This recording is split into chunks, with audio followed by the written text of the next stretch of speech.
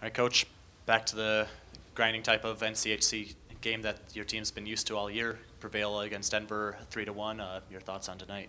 Well, I thought it was a good hockey game. I thought we, early, I thought we had some good jump. Then they scored the first goal. I thought our response was real good. Second period, we weathered a little bit of a storm there, and Jay made some big saves, timely power play goal. Third period was a little bit back and forth. I thought we did a real good job playing good team defense. They're such a good hockey team, a very dynamic team. They're very offensive minded, so you really never feel relaxed out there. So you've got to make sure that you're focused and you're paying attention to detail. And I thought our guys did that for the most part. Team came out really strong right off the face-off in the first period. Can you talk about what was said in the locker room that delivered such positive momentum for the We've team? been playing like that for a while now, so this is our guys are feeling real good about what they're doing right now, and they're playing for each other and they're trusting each other. And when you do that, you go out and you play hard because you're playing for the guy next to you and the guy across from you. Can you talk about the penalty kill, especially in the third period? Penalty kill did a great job. They've been, again, I think they've been great all year, and to kill a 4-minute power play against that power play, it's saying something. So we blocked a lot of shots. Jay made some big saves. We did a good job with clearing the net front when we had to. All good signs that tell you that the team's focused and into it. So that's 3 straight wins against the top 20 opponents. Can you explain the team's recent success against such great? We don't look at it that way. We're just going out and playing, just playing the game. For us, it's always been about the process and the process of playing for each other.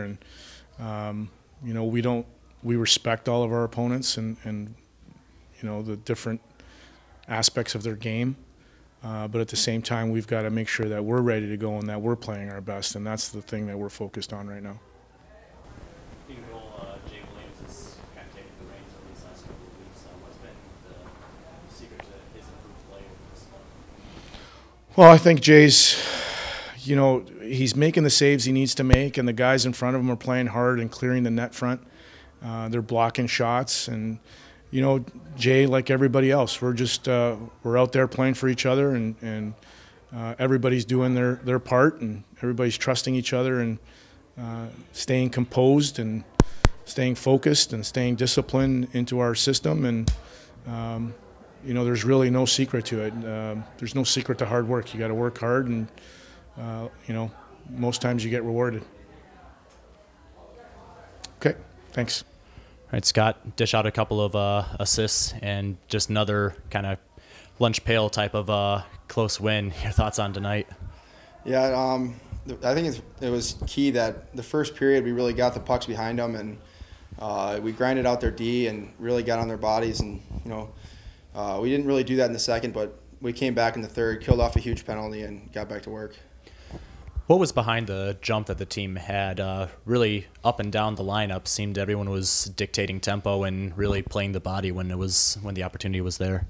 Well, we're really playing for the team now, and we want to come back in the locker room after every period and say we gave it our all. So every time we get on the ice, we're just out there trying to do everything we can.